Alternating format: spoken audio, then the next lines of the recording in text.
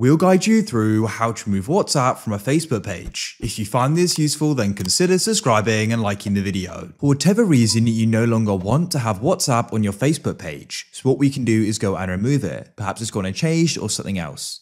So to get started, let's switch to the page. To do that, press the three lines in the top left, and then we can press pages and switch to the page it's on and you want to go and remove it from. After you've done that, then what you need to do is come to the page, click on the icon in the bottom right. You need to go and scroll down like so and tap Edit Public Details. On the edit page, scroll down until you go and see details at the bottom and you can go and press edit to the right. On this page, you'll go and see your contact info and you'll see your number there. Press the edit icon to the right and at the bottom here, you can see your WhatsApp numbers and you'll see the option remove. Go to the right and press remove. Then what we can do is go and confirm our decision to remove it by pressing remove again. That's it. We've now removed and disconnected it. It's that simple. Please consider subscribing and liking the video.